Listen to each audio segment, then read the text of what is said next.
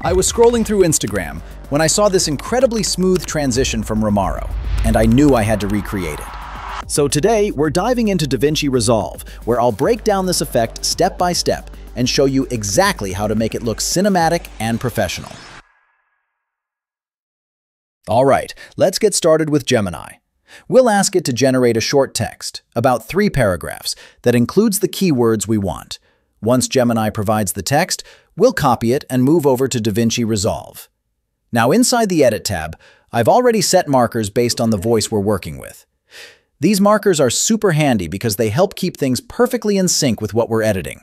Don't worry, you can easily add your own by just pressing the M key. Next, we're going to set up a Fusion composition.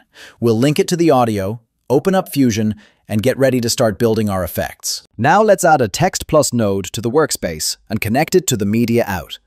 The first thing we should do is increase the text resolution. This way, we'll be able to move the text around more smoothly. To do that, go Image section, uncheck Auto Resolution, and then set both the width and height to the maximum values.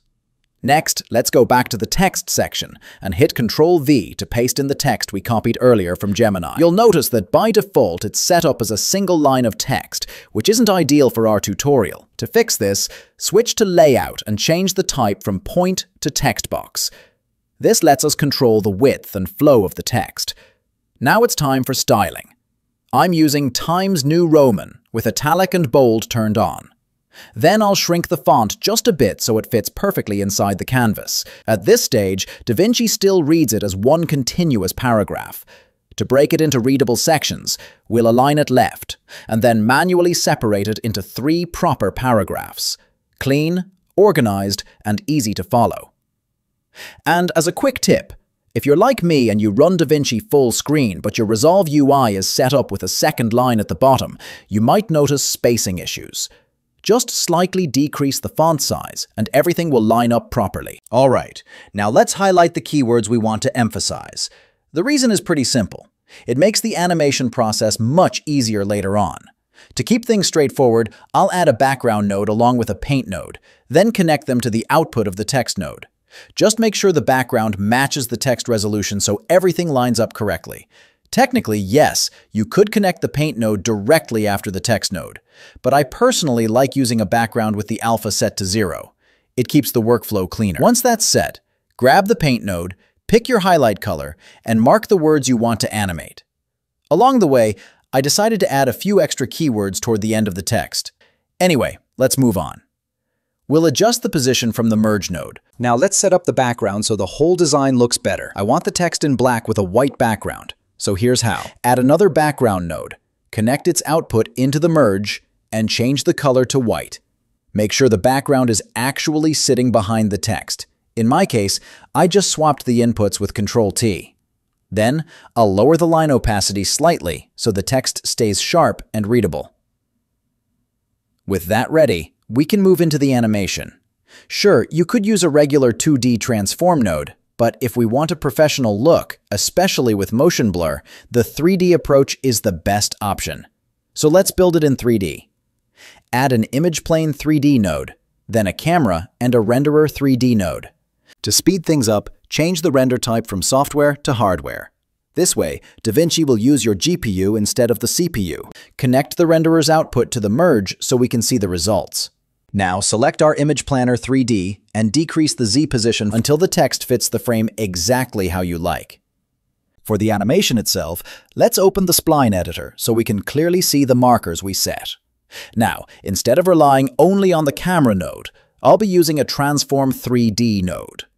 If you're wondering why I don't just animate directly through the camera, I actually have another video that breaks it down in detail. Alright, let's start at the first frame. Add a keyframe for both the X and Y positions. Then, jump to the first marker and adjust the values so our text lines up correctly. In this case, so it reveals the word DaVinci. Now, you may notice something strange here. The line disappears. That happens because back in the paint node, we used multi-stroke mode, and that only shows the paint on a single frame. My mistake on that one. The fix is simple. Switch to the stroke icon instead of multi-stroke, and then just re-highlight your word. Problem solved. With that corrected, let's continue animating. Once again, adjust the Transform 3D values to position the word DaVinci properly in the center. To make sure placement is accurate, right-click the viewer and enable a grid overlay, or just press Ctrl-G. This way you know the text sits perfectly centered. Now, add another Transform 3D node for the next step. Go back a couple of frames, set a keyframe for X at 0, then move forward to the second marker. Adjust the transform again to bring the word Resolve into the center. From there, repeat the same process for each keyword. Add a Transform 3D node. Step back a few frames, set keyframes for X and Y. Then move forward to the next marker and position the word in the middle. By doing this across all markers, each highlighted keyword smoothly animates into the center of the screen, one after another.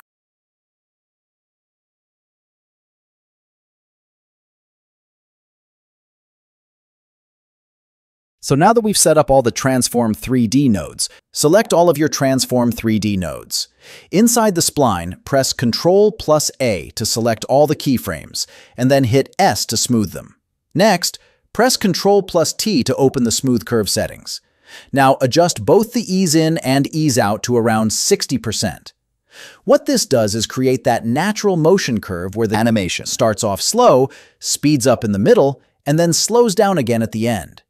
It's a simple touch, but it makes the entire animation look way more professional and polished. So today, we're diving into DaVinci Resolve, where I'll break down this effect step by step and show you exactly how to make it look cinematic and professional. But this still isn't the final look we're aiming for. Since we're working in 3D space, let's take advantage of that. In the Renderer 3D settings, enable motion blur with just one click. From there, you can adjust the quality and shutter angle to your preference. Higher settings give you smoother.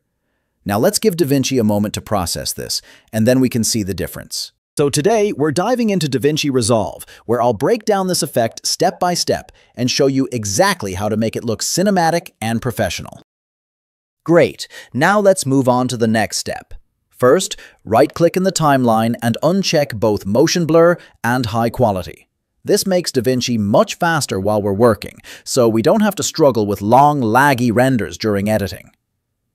Now, switch your view back to the Merge node, the one with both the text and the highlight line. Here, we'll clean things up by removing any unnecessary lines that we don't need after the animation finishes. Once that's done, make sure you've selected the stroke icon in the Paint node. Then, head into the inspector. Change the color to black.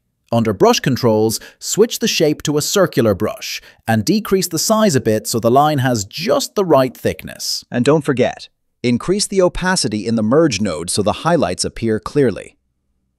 For this part, we're highlighting in a different style, almost like a student paper with multiple underlines for emphasis. So go ahead and create several highlights across the text to match that look.